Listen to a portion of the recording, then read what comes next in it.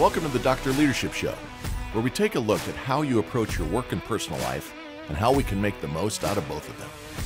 A weekly get-together where we get real about self-improvement and development as we all make this not-so-easy journey through life. Our discussions will cover ideas and concepts from how to grow your career to how to lead your family towards prosperity and happiness. We don't pretend to know it all, and the doctor is the first to be vulnerable, discussing his own weaknesses, both past and present. This is about growing together and having some fun while we discuss what is happening in the crazy world we live in and how to make the most of it. Let's strive for awesome together. Let's get after it. Hey everybody, welcome to another edition of the Dr. Leadership Podcast. Hope you're having an awesome day. Hope you had a wonderful holiday. You know, Thanksgiving time just came and went. I can't believe another Thanksgiving's down. Hope you had an awesome holiday. I know I did. Everything except the bad cold that I was given by somebody at a meeting a week before last. Guy sits next to me, coughing and sputtering. Yeah, I got a bad cold. Hey man, thanks for coming. Just got back from the doctor a little bit ago to get a steroid shot in the bum and waiting for my antibiotics to be called in. So if I sputter a little bit here, I'm doing okay, but I travel again this week and do not want to get on airplanes with sinus infection and all that. I'm coming out of it, but I'm on day 10. I figured I've manned up long enough to be able to go in and see the doctor real quick and like I said, hit me in the tailpipe with a steroid shot, and now waiting for the antibiotics to be done. But anyway, back to the Thanksgiving holiday. Hope you had a great holiday. As I said, I did. Before we jump in here today and talk about Thanksgiving a little bit, I want to remind everybody that great interviews out on the website. Remember, you can subscribe. Go out to www.drleadershipresults.com. Click the subscribe button. Go out, click on it, man. $5 a month, some great content. Not because it's me on one end of the mic. It's the people on the other end of the mic that you get to listen to and learn from. We're getting ready for those New Year's resolutions again, which I hate setting a time to start a goal versus finish a goal, but we are here again. And every year, including last year, I'm sure you said, I'm going to do something for self-development. And you haven't clicked the button yet. So go out and click the button. Thanks. Had a couple, three people in the last couple of weeks join up. Very much appreciated. If you got any content ideas, you got something specifically you want me to talk about, you just have, Dr. L, I think you suck, or Dr. L, great job. Reach out via the email. That's at drleadershipresults@gmail.com. We'd love to hear from you there as well. Now, this episode you're listening to, the week after Thanksgiving, next week, I'm dropping the Toby Stansel interview for the public on Wednesday morning. I'm buying myself a little time. I've got a couple of conflicts this week, so I'm not going to be able to record up as easily. So I'm dropping the Toby interview a week from today for the weekly content. Give you a taste of what goes on out on the subscribe site. And Toby Stansel is an absolute awesome guy. CEO of the Cargo Agency, has been a motivational speaker, gentleman from the South, just a great guy, great storyteller. We've talked about that in the past. Give it a listen next week. It's the type of content you can get. You also get early access to upcoming episodes, so I hope you check it out. But anyway, back to the holiday here. As I said, had a wonderful holiday. My family was together. My youngest daughter had flown up from Charlotte. Big news, she brought a boyfriend. Oh, boy. Yeah, liked him. Dan, good guy. But, boy, they're bringing boyfriends. Oh, my goodness, life is changing. Did a good job, Dan. Like I said, don't screw it up. But she came up, just flew back here a little while ago. I'm recording this on Saturday. After the big Hawkeye win yesterday, just finished watching the Michigan-Ohio State game. The Hawkeyes will take on Michigan in Indianapolis next week. I hope we can stay in the building, but been a proud year for the Hawkeyes. I'm very, very proud of them. The other person that came and was a part of this was my oldest daughter. She's here. My mom was here, 94-year-old, the matriarch of the family. That's what's so good about Thanksgiving is you get all the different generations together. Just makes my juices flow, makes me a lot of listening. I think hopefully a lot of people did a lot of listening. My oldest sister was here with us. My brother-in-law, her husband was here. And of course, my wonderful and amazing love of my life wife was present as well. We had a great time. Food was good. Everything was good, except we had some adventure. And I'm tying this together. So this episode I'm talking about, it's a week later. Are you still thankful? And the reason I'm calling it that is a couple of things. One is I talked about New Year's resolutions just a minute ago and how they come and go. January 1st, New Year's resolutions, raring to go. About March 1st, can't go for raring anymore, and the resolutions fall apart. The way this world is today, we all need to be thankful for the little things. You need to still be thankful a week after Thanksgiving. I'm going to tell you a little story about our Thanksgiving here, and it's a true story. The names haven't even been changed to protect the guilty. As we finished cooking the meal, now I'm the cook. Excuse me. That may happen a couple times. I told you, I gave you a warning, I apologize. I'm not even going to edit it out this week, so you know that I'm playing hurt. So anyway, I do the cooking. My wife does the cleaning, does a wonderful job, works hard every single day. I don't mind cooking. It's just what I do. And I love entertaining and having the family over. It's why we built the house. Everything was great. So as we finished cooking the meal up, I did a beef tenderloin. I did the turkey, did a beef tenderloin, did some homemade sausage stuffing, did some mashed potatoes, some homemade gravy, some cranberry sauce. My sister brought over the green bean casserole, made a wonderful salad, just bread rolls, and then I made a couple of homemade pumpkin pies. Everybody killed it. At least I was told so. And anyway, so the other thing I made was a beef tenderloin. And how I like to do it is you take a cast iron skillet, get that sucker just scalding hot, and you sear a little bit of olive oil on the bottom. You sear it on all 6 sides, all 4 sides of the tenderloin, then each end, get those juices to hold in. Then you pop it in one of the ovens at 500 degrees for about 30 minutes. And went a little long, and I'll tell you, you'll understand why in a minute. So it was a little bit more done than I would have liked. It was still nice and medium in the middle, but I would have liked a medium rare in the middle and then medium out on the edges. But it's all gone. So evidently it was enjoyed. But as I pulled that beef, opened up the oven to pull the beef tenderloin out at the 30-minute mark, a quick billow of smoke, poof, came out and immediately set off the fire alarms in the house. And the next thing you know, everything's going off in the whole house. We're trying to open doors, everything else. I didn't burn it, but the olive oil is not the best choice for high heat in the oven. And don't believe what Google tells you, friends, because I'm standing in the grocery store on Tuesday. And I was like, okay, it's always been a little smoky when I use good virgin olive oil, extra virgin olive oil.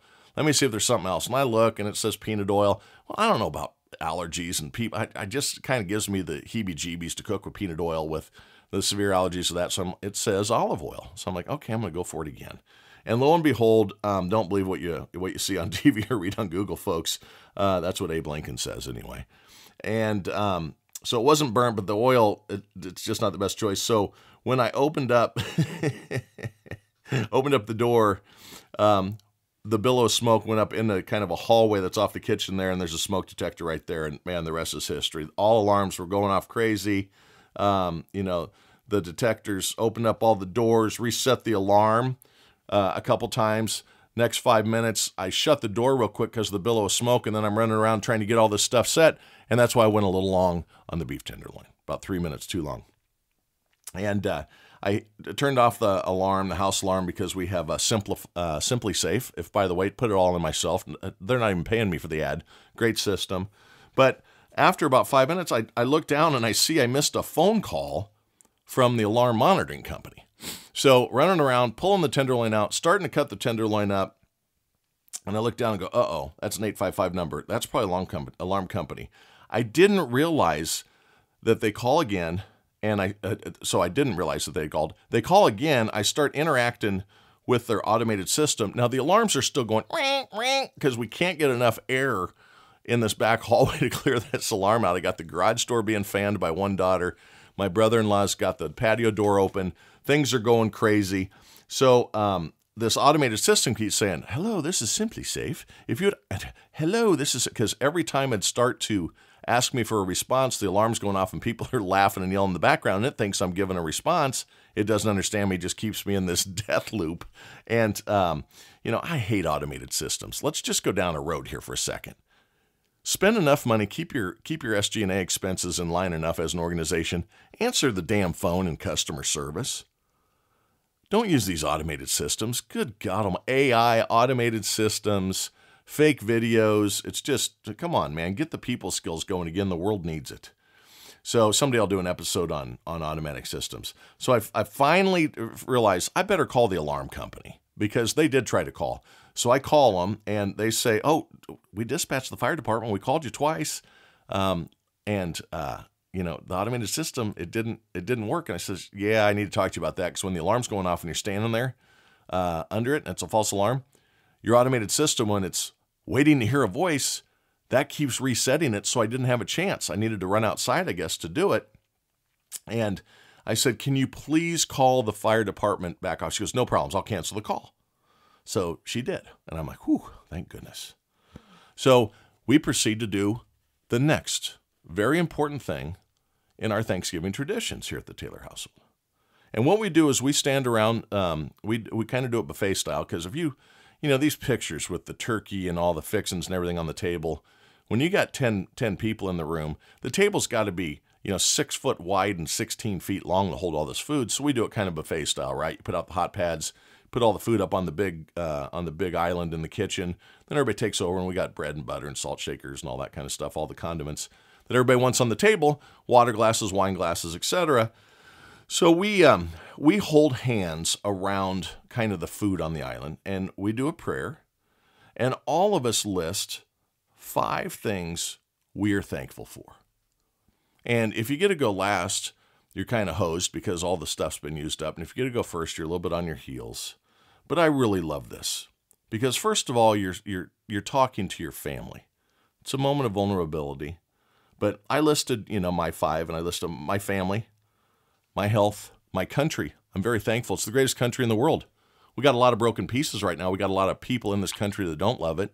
Pack up and get the hell out, please. Oh my God. Oh my God. Don't even get me started. Someday when I'm not working in corporate America any longer, I'll tell you what I really feel about some of these things. Right now I'm playing a little don't lose my cool game here. But I talked about my family, my health, the greatest country in the world, called out by name my mother. And then I said, and first responders in our military, the people that aren't able to be home this time of year. And then we moved on, and everybody went around and did it. Lots of good things, My sister, thankful for modern medicine, and thankful for great in-laws, and thankful for the safety of others as we're traveling around, other family members getting to their parties and such. But then I went into the prayer, and I thanked Jesus, of course. And again, I asked for protection of the first responders, fire, EMT, police, and military. And we start to serve the food, and the doorbell rings. And I look up, and there's 2 big firemen standing there. And I'm like, oh, no, damn. So I answer, and I apologize. Oh, guys, I'm sure sorry, man. Beef tenderloin opened up, poof, big. I give them the whole story. Guys standing there, half their garb on, the big alarm trucks out in front of the house. I'm looking to see if the neighbors are looking. A little bit embarrassed and everything. And I said, I called the alarm company, and they said that they canceled the call. So I'm sorry you didn't get the call. And he goes, no, we got the cancellation. And I said, well, what do you mean you got the cancellation? And this is true. The next 5, 6, 7 minutes, I'm going to tell you are true. He said, yeah, it was canceled. And I said, well, why are you here? He said, well, we saw it was you. I said, what do you mean? He said, well, we saw it was the Taylors. And we wanted to make sure you were okay. And I was like, huh. And he goes, you guys deliver food to us.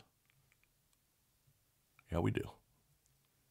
My wife is a wonderful person, and my wife, for the last 2.5 years since we've lived here, we've delivered many of large sweet rolls, trays of cookies.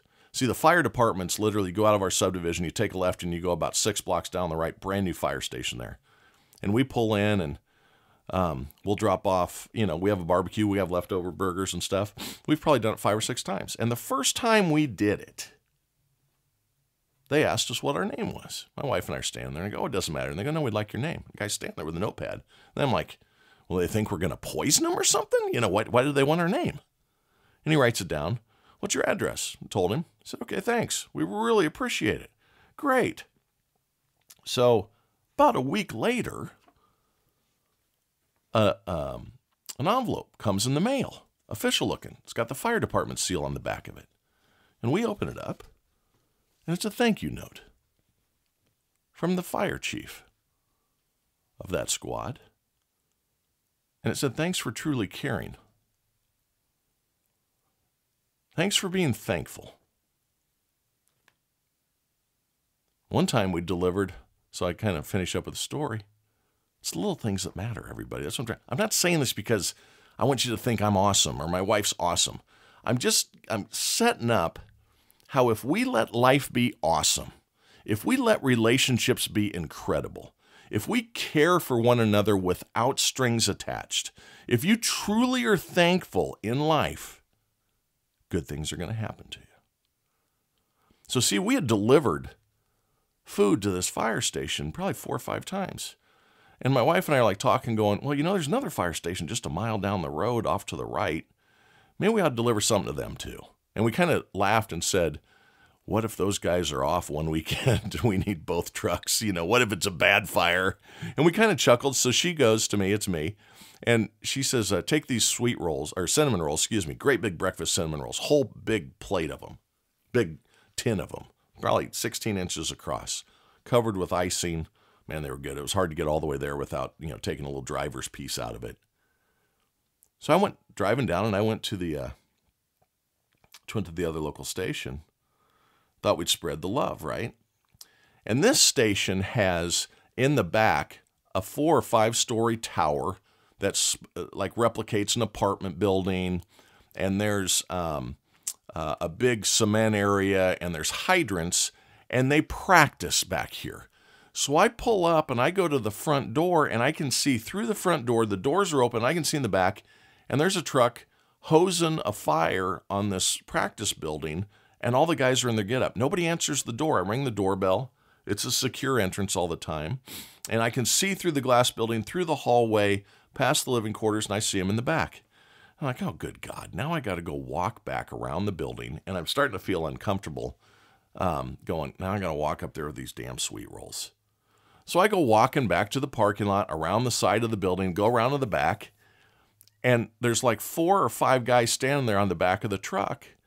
And I'm walking, I got this big platter, and they look up and they go, it's Mr. Taylor.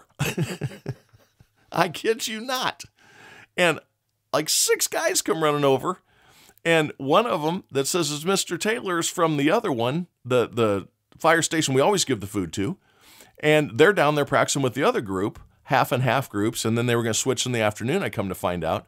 And there's 3 guys from the fire station that we haven't delivered to before.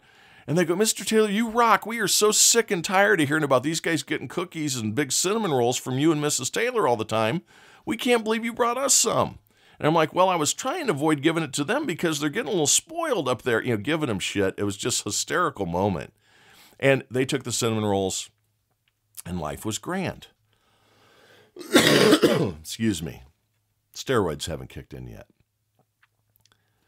So I am sitting here on my front porch, and the fireman says, yeah, they canceled the call, but we saw it was you because they wrote down the address. They evidently kept us somehow in a list, or they've talked about it or something, knew the Taylors. It's a new subdivision. It probably came up. Who knows? They might have put a friggin' star on our house on the map. I don't know. But I got 2 guys standing there saying, it was canceled. We're close. We wanted to make sure you were okay. I said, I'm great. I'm great. Think about that for a minute. A dozen cookies, a big cinnamon roll, a heartfelt thanks, an unrequired or requested, just thoughtful thing that my wife did that I got sucked into. Let's state it how it happened. And now I'm standing here, and 2 guys that would risk their life for me are saying it didn't matter that the security company called them back. They just wanted to make sure that we were okay. The sad thing I learned is that lots of people say they are thankful, but don't really ever show it. When I'm sitting there thinking, I'm going, it was a big week. Everyone's thankful. Everyone probably did a prayer, right? I mean, everybody really means it. And then suddenly it's Friday and the football games are on. Hawks win, woo. And then it's Saturday and you're 2 days away. And are you really still thankful? Are you living your life like you're thankful? So here we are that week later. And I want to know, are you really thankful? Or do you just dress up for special occasions? I'm not talking at you or picking on anybody here. I'm looking for self-reflection from all of us here, because that's what I did. Do you cherish Jesus on days other than Easter and Christmas? Do you use a servant's attitude in leadership or in business or in being a neighbor all of the time? Or just when the reminder on the calendar hits you? Or just when you think others are looking? See, in life, there's this incredible word called integrity. And the basics of integrity is you do it when people aren't looking. When someone's not keeping score, are you scoring points in the thankful portion of life? Are you scoring points in the appreciative part of life? Are you scoring points in the servant's approach to leadership or servant's approach to guidance? Are you practicing what you preach? Is it a truly leaning in event that you're doing on this thing? Or are you just going through the motions when you're supposed to go through the motions? I get back to the New Year's resolutions. Why in the hell are you waiting until January 1st? Start today. What's important to you? What isn't going right? Too busy? You procrastinator? As I always say, I'm a procrastinator, and tomorrow I'll tell you why. Or are you someone that's going to really, really say, and I'm not perfect at this, I'm talking to myself here. Are we people that really need to lean in and go, I'm going to be that way all the time? My wife is very consistent. My mother is very consistent. My sisters are very, very consistent. My kids do a good job. I do an okay job. We all need to do better. But are you really, really thankful for the right things too? Do you cherish being thankful when you don't need to be thankful in front of others? Do you have integrity? So be thankful every single day and show it. Be loud and proud about this stuff. That's what I want to talk about. Just be loud and proud. How do you show it? Little things. I got a couple ideas. Say thanks. A lot. Hold the door open for others when you're leaving the convenience store after you hop in to grab a soda or a pop, whatever your geographic nomenclature is for that sugary drink is. Hold the door for them. And when someone holds the door for you coming in and out, big pet peeve of mine. I don't do it for the thank you, but you better say thank you. You aren't special, it's just someone who's being nice to you. The other thing I want to talk about is be thankful for intangible things. It's okay to be thankful about things, but don't lead with that. Sometimes when you have people, hey, list what you're thankful for. And they go, well, I'm thankful for my big house. No, man, you're thankful for shelter. I'm thankful I live on the beach. Well, you're fortunate you live on the beach. I'm thankful for my health. I'm thankful for my family. I'm thankful for our country. I'm thankful for our military, our first responders, your family, your neighbors. Don't be thankful for your car. I'm thankful I got a new car. Yeah, that's okay, I guess, but I think you're missing the point of what I'm trying to lay down here. Be pure in your heart. Be about the small things. Be about the smile, the hug, the tears of joy, the embrace during sorrow, Modern medicine, my sister said. That one struck home. I'm not getting any younger. My wife lost a dear, dear friend to brain cancer earlier this year. I've got a dear friend over in Europe that's dying of cancer too. The big C word, right? I mean, everyone's facing it. Be thankful for modern medicine. Hopefully it's getting better all the time. I've talked about dementia and memory issues. I'm really thankful that medicine continues to go after that. I'm thankful for those that help the hungry. I'm thankful for mission trips and for churches that give back to society. I'm thankful for people that give to others without expecting in return. I'm thankful for people of integrity that do it when no one's watching. I'm thankful for all of you that allow me time to try to spread words of encouragement, words of inspiration, funny stories that allow me to try to share my attitudes toward life. I don't have them all. I haven't learned them all yet. Everything I talk about, I've learned a hard lesson to get my mind right about it. Remember, I don't have this all right. This isn't about me talking about, I'm great, be like me. This is like, let me help you out. Don't wait as long as I did to do some of these things. The reward in your heart is worth so much more than any tangible item. Did you give of your time this year? Remember, you don't have to give treasure. Remember, we had the whole philanthropic episode 30 episodes ago, probably. Brenna Finnerty came on and talked about all of the great philanthropic things she did. Another great interview on the Leadership Lounge. Go out and subscribe and check it out.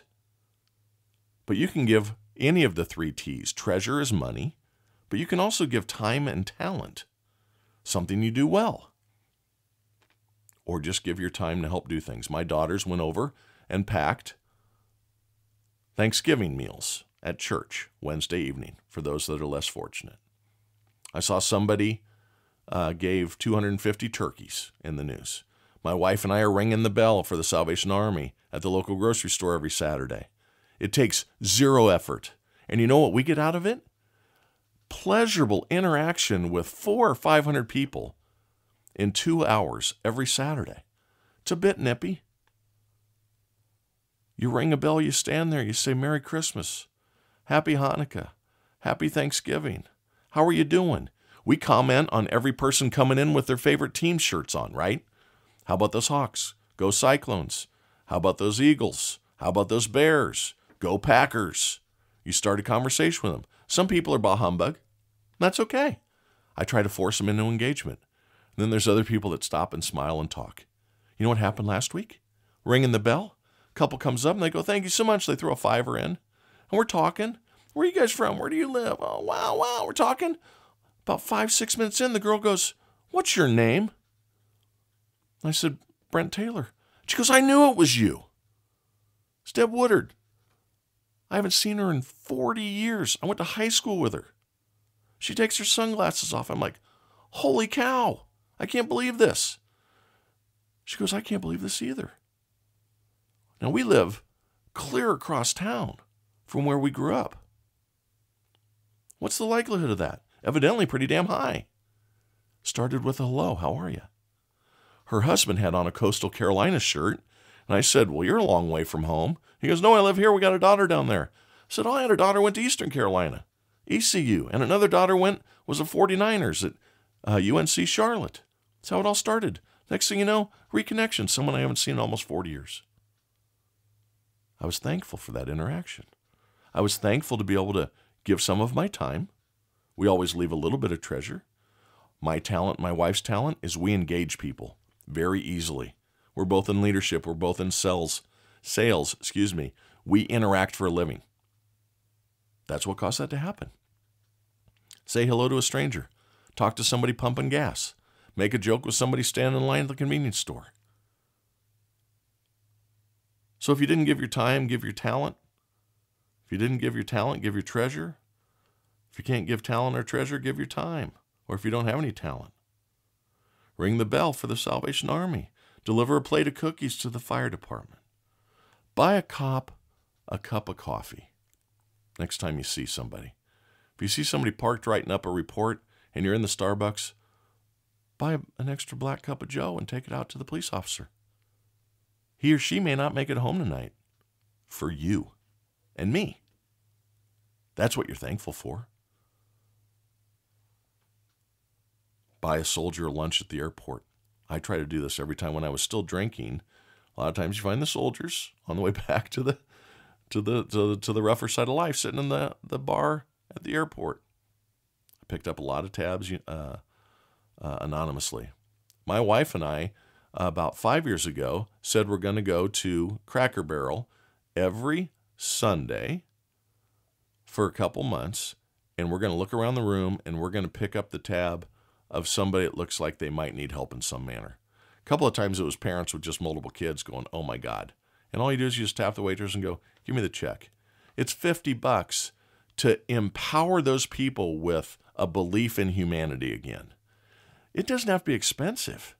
Pay it forward at the coffee shop. Like I said, as you're in the drive-thru, I'd like the person behind me too. It's time for our society to take our communities back. It's time to be thankful every single day and every interaction. That's what it's going to take to heal this world. So I ask you, it's a week later. Are you still thankful? Don't be the mouth of thanks, but be the heart of thanks. Be a servant to your community. Be a friend. Donate in some manner. 'Tis the season. And then celebrate the season 365. Want to feel good? Do gift bags. Another great idea of my wife. She went and she got Ziploc bags, the big freezer type. In it, small bottle of water, 2 things of crackers, a peanut butter deal, like a pack of gum, toothbrush, toothpaste, small deodorant, zip them up. She puts 20 in the back seat of her car, drives around. You see homeless people on the freeway exits sitting at the corner. Instead of handing them a $5, I reach in the back, and we need to do this again. Grab a bag, hand them a bag. Watch their eyes light up. They look at it and go, holy cow. We call them gift bags. Be a gift to somebody. Be awesome to somebody. Talk next week.